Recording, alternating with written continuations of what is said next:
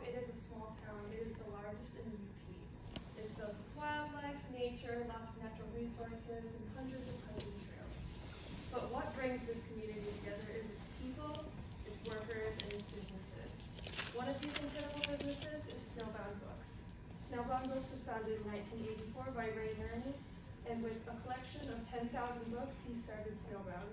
He had this dream that he wanted the community to be able to enjoy reading as much as he did, and therefore Snowbound was born. Today we are going to discuss our digital marketing plan of how we are going to improve Snowbound's digital marketing practices, social media accounts, and other aspects of the business to grow their engagement and increase sales. We're going to start by talking about a little bit of the background history of the business. We're going to give a situational analysis and overview of how the business currently runs. We're going to talk about targets, weaknesses, opportunities, and threats. Then we're going to discuss our digital marketing plan of how we're going to improve Snowbound, and then finally what target markets we are going to go after. So let's begin. First of all, like I said, Snowbound was founded in 1984 by Ray Nerney, and currently it is owned by Dina Welchins. They started the company, like I said, with 10,000 books, and they have a really great relationship with the community already. Most of the locals know where they are. It's located on 3rd Street, right by Washington Street downtown. And they have kind of a traditional business model, and they already do have great engagement on social media through Instagram and Facebook. However, our digital marketing plan is really going to expand this and make it that much better and improve their presence online. Okay, so moving forward with our situational analysis, just to go over some of the demographics and geographics of this. So first of all, this is appealing to a wide variety of age groups. So we're dealing with people from like 18 to 64, so these are people with varying education levels, incomes, and such. The main customers are mostly in Marquette, as it is a local business. Secondary customers are going to more so reside in neighboring cities and people who are touring the area. So psychographically, these people are prideful in Marquette. They enjoy supporting small businesses, and given that Snowbound has a lot of history here in Marquette, with being started in 1984 and starting with over 10,000 books. It's been here for 37 years. It has very deep roots in the community. So basically, they're going to be deeply interconnected and interwebbed with Marquette itself. So also psychographically, introverted bookworms are their main type of customer. So these are people who generally enjoy to be alone. They like to lose themselves in a book. And a great thing about these bookworms is they're somewhat materialistic, and not in a bad way, in a good way. These people like to have their senses stimulated, so they like to touch the book, they like to feel the book, they like the smell of a new book. So that's a great thing about them. And that kind of brings into their traditional sense of the audience, is because these people do enjoy, in fact, having that physical book, going into the store and being able to buy the book and hold it and just be able to support a small business while doing all of that in a setting. So moving forward to the behavioral segment, which is really tied in with the psychological segment. So there's, like I said, a lot of brand loyalty through the roots since they've been here since 1984. So people are going to be loyal to Snowbound Books. They're going to want to come back, and in fact, they may tell their children and bring their children to this bookstore to reintroduce them and keep the generation and income flowing. So you might ask yourself what occasions people might buy books for. And you know, that's pretty obvious. They might buy them for personal use, but as far as special events, these can be birthdays, Christmas, whatever you may include in that, and they can buy individual books themselves, or they can buy sets of books for whoever loved ones that they have. And I think one of the most important things to pull away from my section of this is the fact that there's at least 12 books read a year by the average person. This is according to Pew Research in 2015, and you might be asking yourself, I barely read a book actually. I might read only 1 or 2 books. And this is actually really, really important, because this is actually not telling of us, but telling of their audience. If we, and all of us, only read a little bit of books a year, think about how much their main audience of introverted bookworms are actually skewing that. So generally, you're gonna find people buying at least 12 books a year who is their audience. And lastly, for the behavioral, this just provides people with an escape, and it ties back with the whole traditionalist and materialist agenda. So these people like to feel, they like to be involved, they like to have that physical escape from the real world. Just like how you might have that with snowboarding or maybe playing video games, whatever it is that you may have yourself. Financially, so we're not able to derive too much information. We weren't able to get information from the employees there, and when we tried to contact management, it was kind of hard to get answers from them. But we can kind of stitch together their financials based on context clues and make an inference. So one of the things that stands out to us as to why they are in good financial condition is due to author signings and meetings. So authors aren't going to come to a rundown bookstore because there's not going to be an audience there. It's going to be a waste of their time, a waste of their money, and they're just not going to come around. But obviously people see this as a place where they can meet their fans, sign books, and be involved with the community. Another great thing is the new releases are being shown quite frequently. So if you look on their Instagram posts or their Facebook, you're going to see that that's quite repeated in their posts. Like, we have this book just came out, we just got this one. And that's really great because it shows that they're not just recycling old inventory, it shows that they're bringing in new inventory. They have the money to keep expanding and growing and really give themselves a good name. And lastly, for the financial situation, it's just people walking in and out frequently. When we did our visit and when I did my visits, before I even took this class, and that was a year ago probably, people are still walking in and out of the store up until the doors close. So we can see that they have a lot of foot traffic. So we can kind of infer and stitch together a picture that financially they are doing quite well for themselves. And lastly, for my section, I'd like to cover the company competition. So the first thing that I should know is Barnes & Nobles is up there because it's one of the first things that shows up on Google when you Google bookstore. It should be noted though, I think most of us when we think of Barnes & Nobles here think of textbooks. So, you know, they're not too big of a competition because the audience isn't thinking Barnes & Noble's hobby books. They're thinking textbooks and of NMU. But I would really like to hit the point on Amazon and more so a broad sense, e-commerce retailers like eBay and to a sense Walmart. And one of the big main things that makes them a competitor is the fact that they do ship. So because they ship, that's more of an order qualifier, and Snowbound does not do that. And Snowbound can easily say that they could ship just to the Marquette area. They don't have to expand way out, but to hit their main consumer base, they could offer shipping considering it's just in Marquette. And that's something that Amazon, Walmart, and eBay will all do because, well, it's in their nature as e-commerce retailers at that point. So with that being said, I'd like to hand it off to Maggie for the SWOT analysis. Yes, I will be going over the SWOT analysis for Snowbound books. So first of all, why do we do a SWOT analysis? We want to evaluate what the business is already doing well and build on those strengths.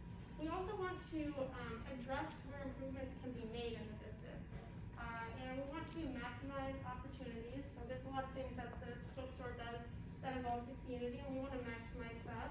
And just to be aware of some threats, competitors, and things like that. So first of all, let's talk about their strengths. As mentioned, they're located right on 3rd Street. This is right in between the Washington Street Shopping District and 3rd Street Shopping District. So there's a lot of restaurants and different shops on Washington and 3rd Street. So if someone is out and getting dinner or something, they're probably going to walk right by Snowbound Books if they're shopping or just out with their family. So that's a really good place for foot traffic. Next, they're very active on their social media accounts. We have talked about this a little bit. They have social media accounts for Facebook, Instagram, and Twitter. Their Instagram has about 202,000 followers. So we could probably improve on that a little bit, but it's still a pretty good stance. They're very active on it. They post about daily, but mostly weekly, about their new releases, any events coming up like clubs and author signings. There is also historical relevance to the store. They've been around since the 1980s, so people are probably very familiar with them in town. Another strength is that they're a small business. I know ever since COVID kind of hit, businesses where they can, just to show their respect and kind of help them out through this hard time. So that can be a strength. And another strength is the immediate access to books and products. So say I wanted this book or something like it, I could probably walk into Snowbound and get it right away, whereas if I needed to use a competitor, I'd probably have to order it online. And another strength is their SEO. I know when I was at my house and I looked at bookstore near me, Snowbound was the first to come up. If you live in the dorms, Barnes & Noble might come up first. But again, it's still pretty close, and we do have a lot of off-campus students and just local residents that live downtown. So then moving on to the weaknesses. Again, it is a small business. Though this is a strength, it can also be a weakness. It's got those competitors that they're facing, like with worldwide companies like Amazon and Barnes & Noble. So it's kind of hard for them to keep up where they do good in the market.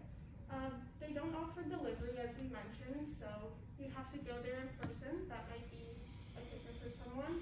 And there's only one location, so if you live in Escanaba, you're probably not going to travel to Marquette just to go to Snowbound, and we only have the one location at Marquette.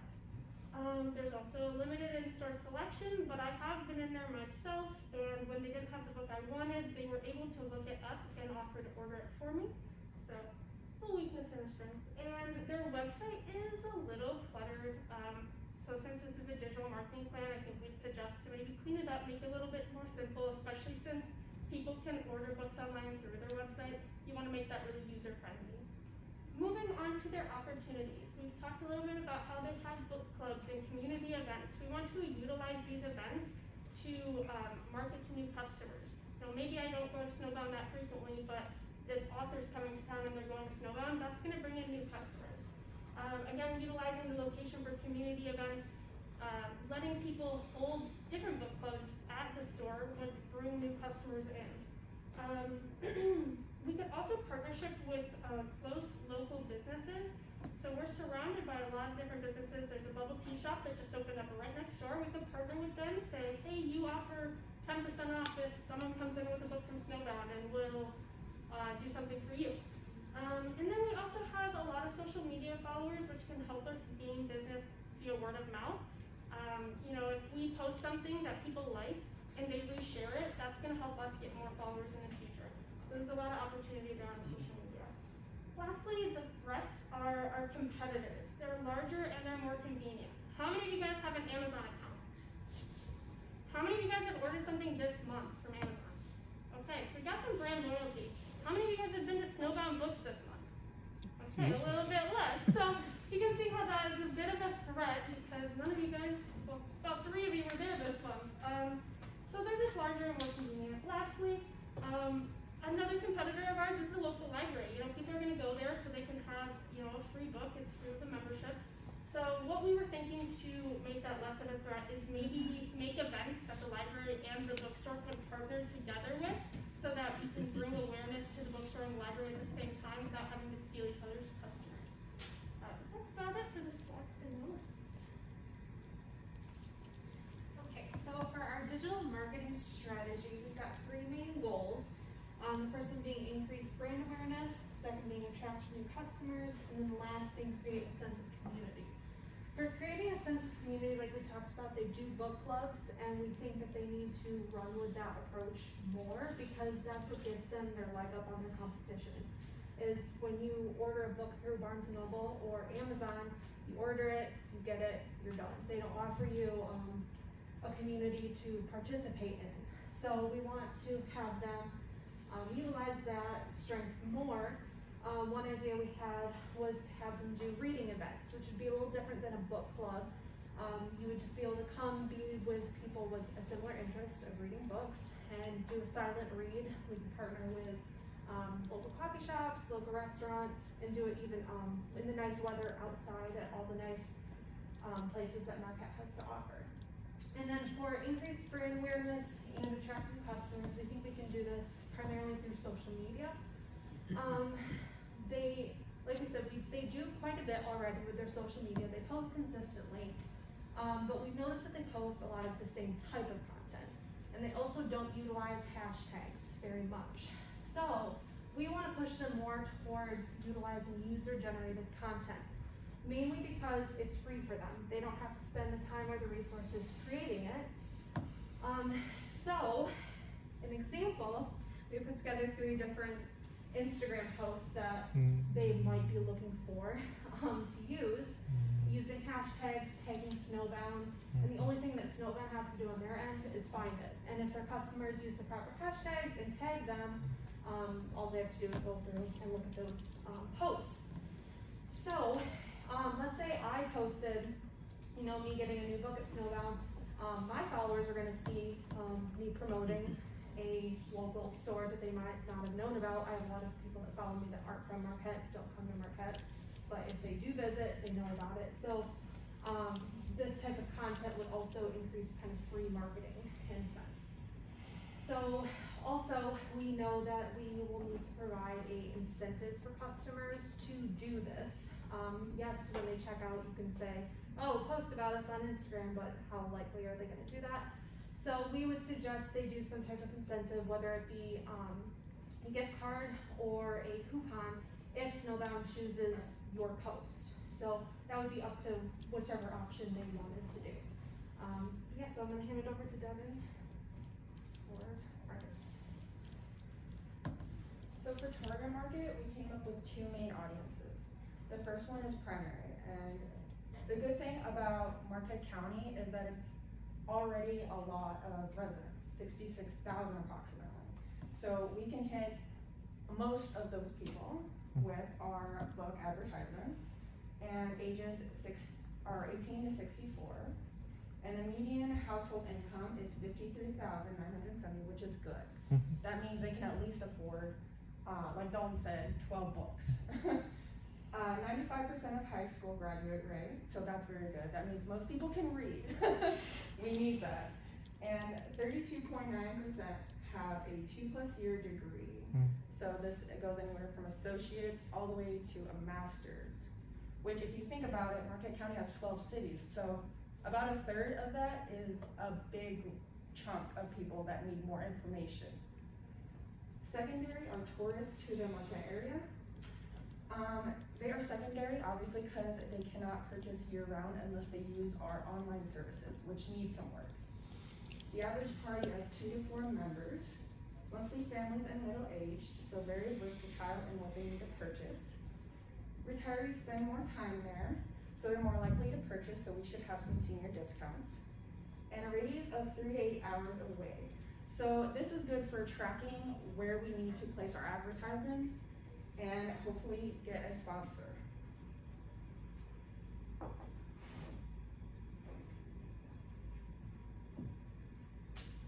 For psychographic, our local computer and internet usage is 89.7%, and 80.4% have broadband internet subscription, which means they have long-term internet access to gain control of our online media usage. For behavioral, we gathered some statistics for our tourism. The overall satisfaction was 4.8 out of 5, which means we really need to amp our online services so that they can keep purchasing if they're not physically there. 92% likely return for an overnight stay. This is very good. So we should think about coupons, some kind of come back after a purchase, get another book free, just so we maintain those margins for the return. All right, so just to recap, like we said, Snowbound is a local bookstore here in Marquette, and they are a very community-oriented businesses, and they have a lot of the strength that a small business brings. And we are hoping that with this social media advancement plan, it will grow the business not only in engagement, but also in revenue and foot traffic throughout the building. And this will expand not only just to Marquette residents, but also to tourists in the summertime. So thank you for listening today. Do you guys have any questions?